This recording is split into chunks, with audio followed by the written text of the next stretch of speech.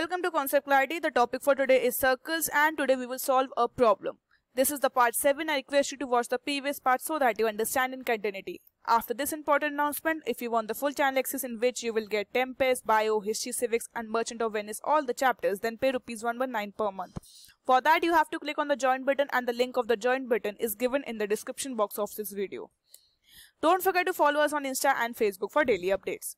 So देखिए हमारे पास एक ये क्वेश्चन है, मेरे को as it is the figure मेरे को दिया हुआ है और मैं एक बार बस इसकी नेमिंग कर देते हैं कि आप देख सकते हो कि इस फिगर में हमें A और O is the centre of the circle, C दिया हुआ है एंड दिस इज B और मुझे कहा गया है कि AOC is equals to 110 degree. ठीक है, this is given to me.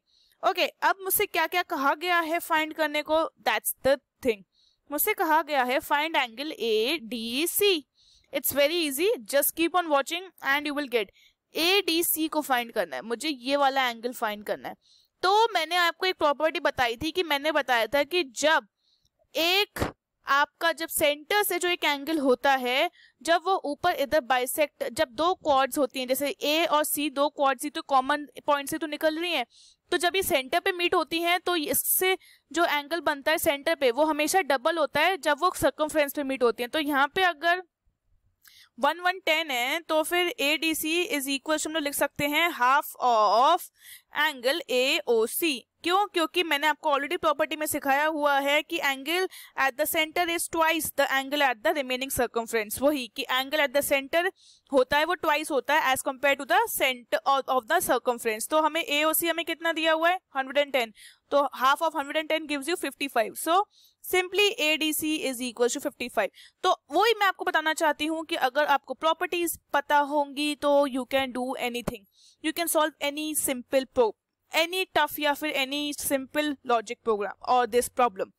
मुझसे कहा गया है एंगल ABC फाइंड करो. पहले ABC हम ढूंढेंगे, ABC मुझसे कहा गया है ये फाइंड करो. फिर वही सिंपल बात हो गई. अब हमें क्या करना पड़ेगा, अब हमें आप कहेंगे कि मैम इसका हाफ हो जाएगा. नो, ये हाफ नहीं होगा क्योंकि सेंटर दोनों का जो पीक होती है ना वो समय एक ही डायरेक्शन में होनी चाहिए. एक D एंगल की और O एंगल की पीक ऐसे थी तो हमने इनको फाइंड कर लिया, पर O एंगल की पीक इस तरफ है और B की डाउनवर्ड्स है, तो ये नहीं होगा, ये प्रॉपर्टी अप्लाई नहीं होगी. जब दोनों सेम पे होंगे तब अप्लाई होगी. ओके, तो अब हम लोग बात करते हैं. देखिए अब मेरे को इसमें एक और प्रॉपर्टी लगेगी. अब हमें ABC निकालने के लिए वी नो ABC. अब देखिए अगर हम इन क्वाड्रिलेटरल की बात करें, क्वाड्रिलेटरल मतलब जिसके 4 साइड्स होते हैं, तो हम लोग क्वाड्रिलेटरल लेंगे ABCD और हमें पता है इन अ क्वाड्रिलेटरल अपोजिट साइड्स जो होती हैं मतलब angle B plus angle D is equal to 180 degree होता है. ये प्रॉपर्टी होती है क्वाड्रिलेटरल की. ठीक है, opposite sides of a cyclic quadrilateral are supplementary कह लो या फिर 180 डिग्री कह लो. तो अब हमारा एंगल B, हमें एंगल D तो पता है 55 अभी निकाला है, तो angle D 55 equal to 180. Angle B कितना हो गया हमारा 180 minus 55, so that gives out to be कितना हो जाएगा 125 एंड दैट्स इट. हमें 125 डिग्री मिल गया. अब हमें 125 डिग्री कितना मिल गया angle B.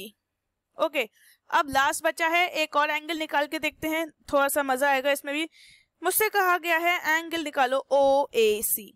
Angle OA this ये निकालना है. ठीक है, ये भी अच्छा है क्वेश्चन. अब ये कैसे निकालेंगे इसको देखो. सबसे पहले इन ट्राइंगल AOC ले लेंगे तो हमें पता है कि this and this are equal. क्यों? क्योंकि रेडियस ऑफ द सर्कल है. तो मैं इधर इसको यहाँ पे लाइन लेके ले लेती हूँ. तो इन हमें पता है कि OA is equal to OC. Y? Because they are the radius of the circle, तो रेडियाई हैं. ठीक है, ये हमें पता है. अब जब ये सेम है तो ये एंगल और ये एंगल भी सेम होगा, मतलब angle OAC is equal to angle OCA. क्योंकि जब इनके साइड्स इक्वल तो इनके एंगल्स भी अपोजिट इक्वल होते हैं.